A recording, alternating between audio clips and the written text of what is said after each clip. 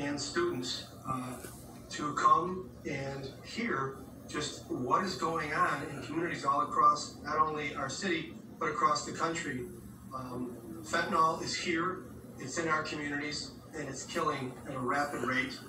This is an educational seminar. We're going to hear from addicts who have recovered. We're going to hear from family members who lost a child to an overdose of fentanyl poisoning. And I'm just so excited to have my good friend John Legilia here, who not only started this important foundation, Patrick William Roach Foundation, but also sees it day in and day out each shift as a member of the Chicago Fire Department. And John, we just shared some of those stats around fentanyl and just the devastating effects of this epidemic. As a matter of fact, fentanyl was involved in near 80% of Gen Z drug deaths. That is a staggering stat. Why is this drug so dangerous, and how has it become so prevalent with all the information we have about how dangerous it is? Brian, thank you. Thank you so much for having us. They say in 2021, 93,000 people died of fentanyl. That's any type of neighborhood, demographic, where you live, where you grew up. It doesn't matter. Unfortunately, as the Alderman said, it is here. It is here to stay. And the only way to combat this is to educate as many people as we can about the dangers of it. Unfortunately, we respond to numerous overdose calls on a daily basis. We see that it is picking up more and more. All these drugs have more and more lethal doses in them. And, until we unfortunately stop the cartels and stop the influx of drugs, it's going to continue to happen. So at this point, we just have to educate people. And, to know Patrick William Roach, who the foundation was founded on, is to love him. He was an incredible person, unbelievable athlete, extremely smart.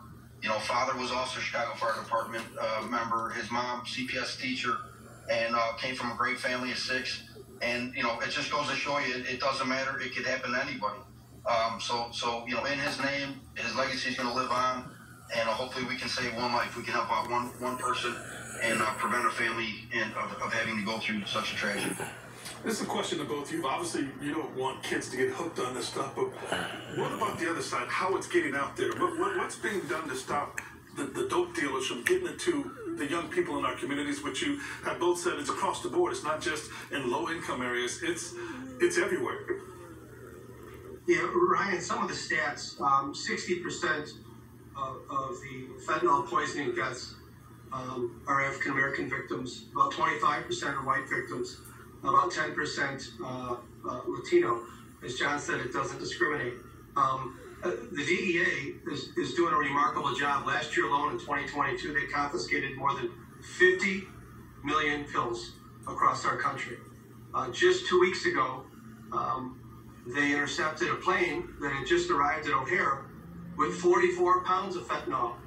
Ryan, that number could kill every Chicagoan and more.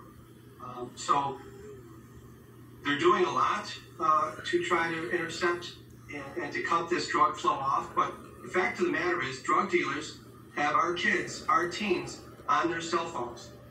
They're on social media. They know how to use this. They're finding kids at school, at the park, at the local hangout.